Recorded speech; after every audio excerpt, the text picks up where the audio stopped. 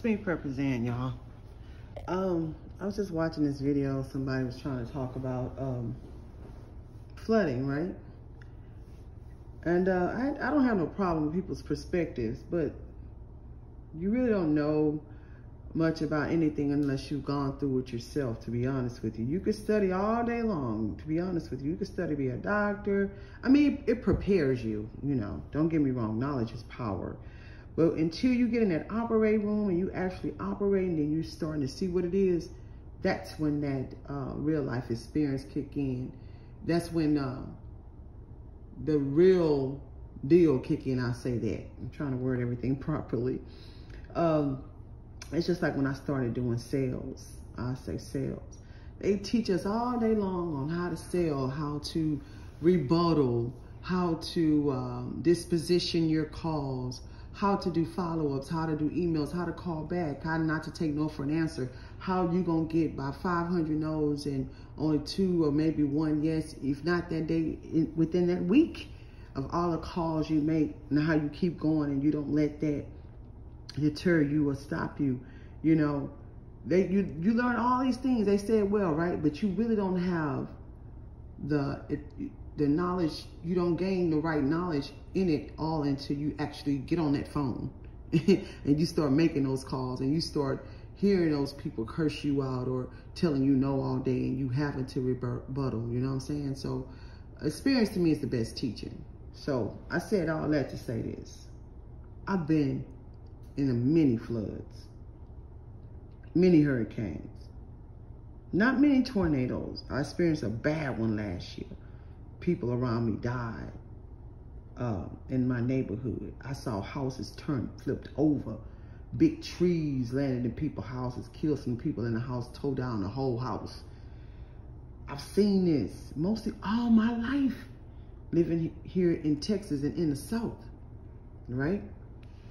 And when I tell you, it is nothing to play with, y'all.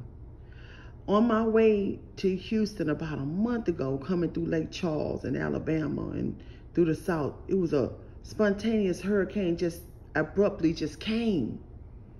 I'm talking about we was in the midst of a hurricane.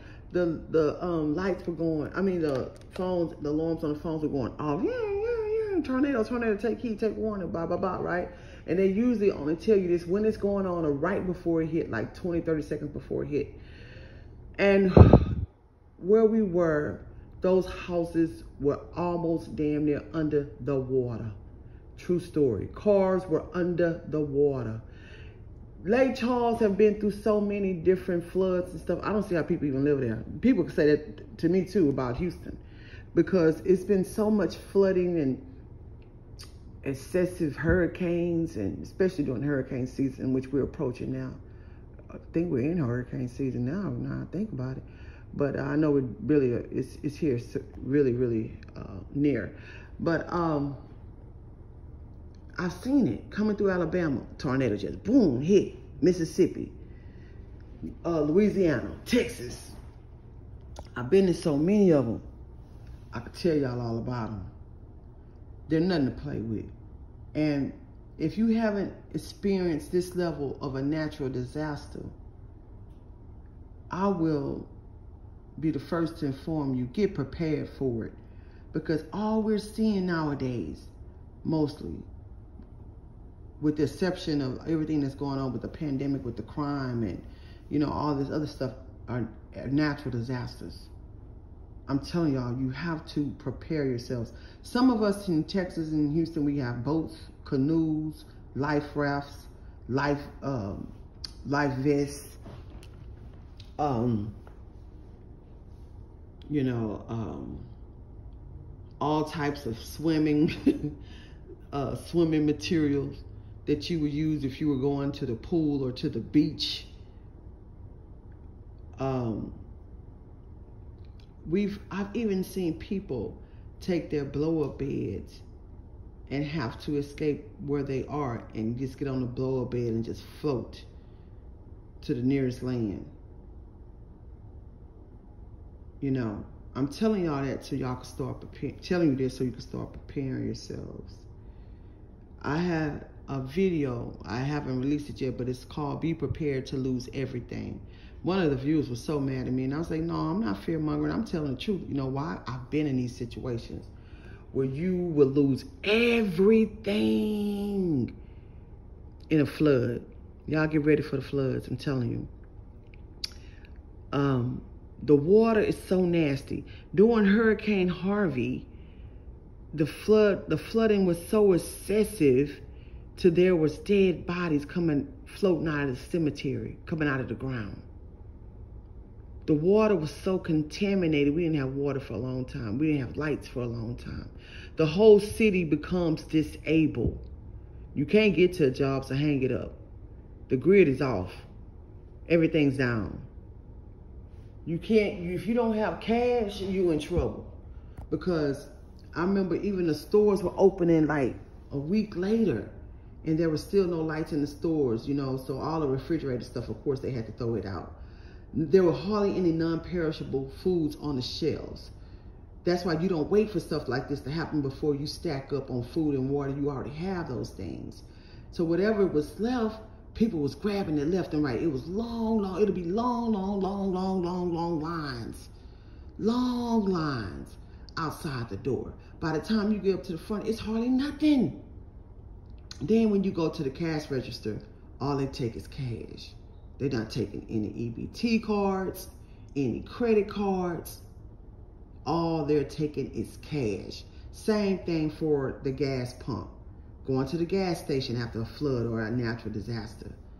Lines are long.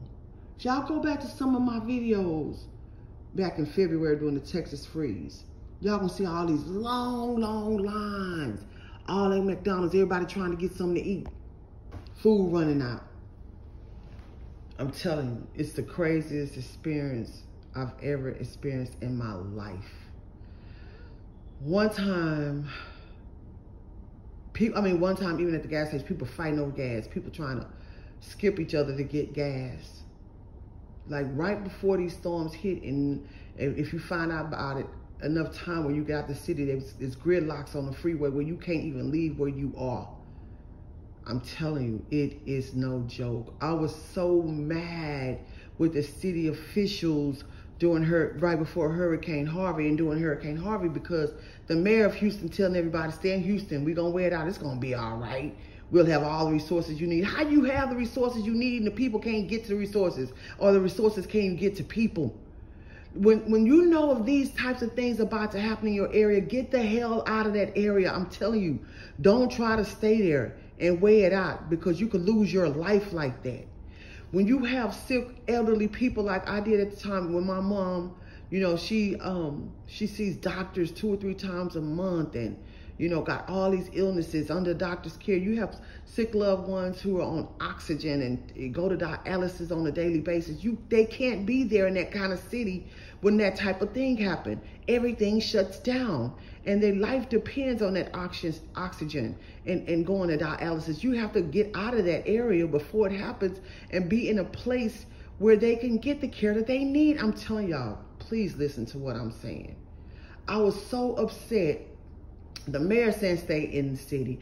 Governor Abbott was saying, if I was y'all, I'd get out of Houston. I'll get out of Texas for a couple of days. He was saying this, though. He said for a couple of weeks if you can. People with money at that time got the hell out.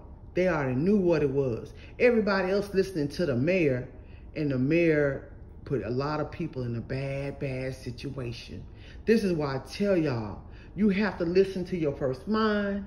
You have to listen to your conscience. You have to look at the weather. You got to see for yourself. You know, I like Weatherman Plus because he tell you ahead of time, and David Slaughterhouse.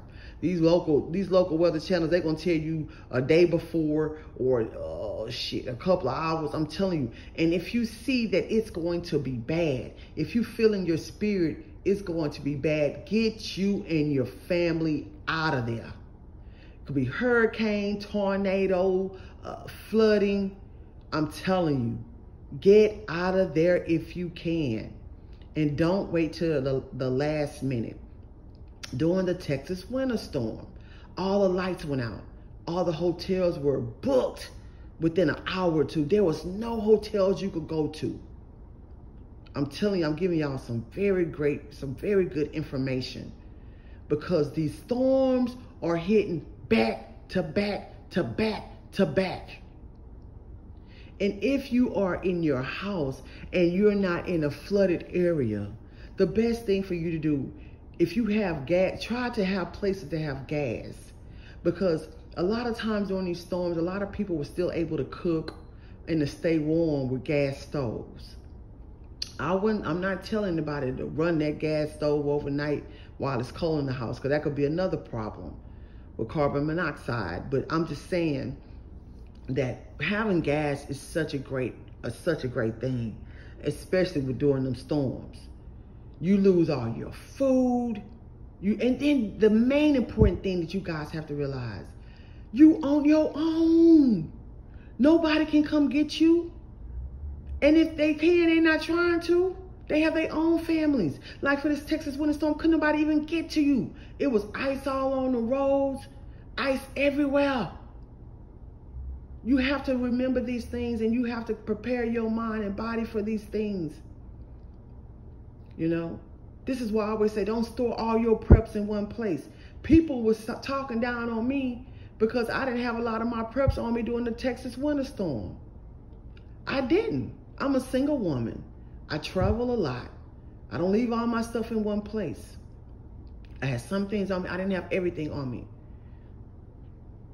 But you want to have the things that you need. You truly do. At all times. But you don't want to have everything stored at one place. So many people lost their homes. They lost all the preps inside their homes. If they were preppers, I've heard preppers say this during that Texas winter storm and during Hurricane Harvey. They had everything on one property. And I know, everybody can't afford to have a storage or, another place where they hide, put things up, but I'm just giving you guys some really good pointers, man, because I've been through this stuff so many times. And then insurance people, if you have insurance, if you have home insurance, try to have home insurance. Try to have flood insurance. I think flood insurance is very cheap. Get that stuff now. Don't wait. Always have car insurance if you can, because people who lost their cars, the insurance company, if the insurance company didn't pay out right away, FEMA did. I don't know if FEMA are as fast as they used to be. I know they're not. Because back in the day, FEMA would come and assess your house in Houston and you get about $4,000 or $5,000, or if you lost more than that, they would give you more. But now those payouts are not like that no more, y'all. The insurance and if you have car insurance, FEMA going to pay for you a whole nother car. I'm telling you, I've seen this happen with people. One time when I wasn't doing so well financially, I didn't have insurance on my car and I wasn't really driving my car around. And because that one of them storms hit, I lost my car. My car was damaged. I couldn't get any compensation for it because I didn't have insurance on it. I need to be listening to what I'm saying. And if you have to, write it down. Because this is what's about to happen to a lot of us. I'm telling you, with these storms and these floods, and these tornadoes and hurricanes just popping up in areas that have never popped up before, like they did in New York a couple of weeks ago, and that flood station got flooded. You saw them people playing in that nasty water. That's another thing. You don't want to mess with that water. That water is nasty. I've seen people die behind messing with that water. So the public water system gets shut down. The water be so filthy, y'all. The grid is down. It's really bad and nasty. Can't nobody get to you. You can't hardly get to nobody. I've seen them do a couple of rescues, like people in helicopters rescue only a certain amount of people because they can't rescue everybody. You need to find out if you are in a low zone area, if you are in a flood area. If you're in a flood area, I would try to move away from that.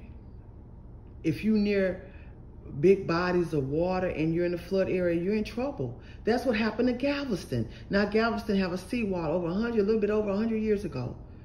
So many people died in Galveston near the beach because all that water started flooding into the neighborhoods. Those houses were buried under the water.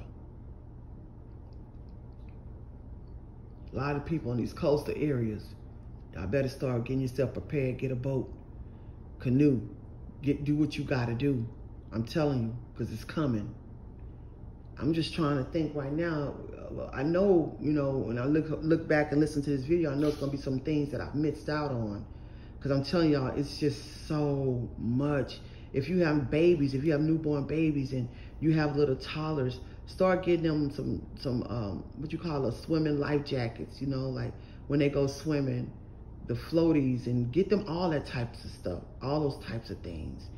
Don't wait. I'm telling y'all, last minute you in your house and the floods start reaching to your door and you start seeing water come up, you know, have a type of furniture where you know, it won't just get soaked up and be all nasty. You know, like I have this furniture here, but usually I don't have this type of furniture. I have like wooden furniture, to be honest with you. Stuff like a futon. Well, only thing that I lose is like the what do you call it? The you know, the thing you lay on. You know, I don't know why my mind does that sometimes. Like the little mattress on the futon. You know, the futon, the metal and stuff can withstand the water. I don't have a lot of furniture in my houses and places I stay now because of the floods and the hurricanes. I'm telling you, because people lose everything. All their furniture, all their clothes and shoes and paperwork and documents and pictures, because they have all that stuff in one place. And then they didn't take the time to research the area they're in and see if it's in the flood area. And there's no need of trying to rebuild where somewhere that it flooded, because 9 times out of 10 it's going to flood again there. I've seen a lot of people do that. And then the food in the stores they sell you be spoiled and be nasty. Y'all, I'm telling you, man, just try to keep some non-perishables and have you some ways of purifying your water, you know. If you gotta get those 40-gallon barrels, get those and store you some water. If you have safe places to store some gas, you know what I mean? And don't wait till the last minute to get out of an area that you know there's a tornado about to hit or hurricane about to hit. Those things are nothing to play with. And if you can afford to get out, get out. Don't stay there. Be wise. Be very wise. I hope this information helps somebody. Keep surviving. ZanHara.com.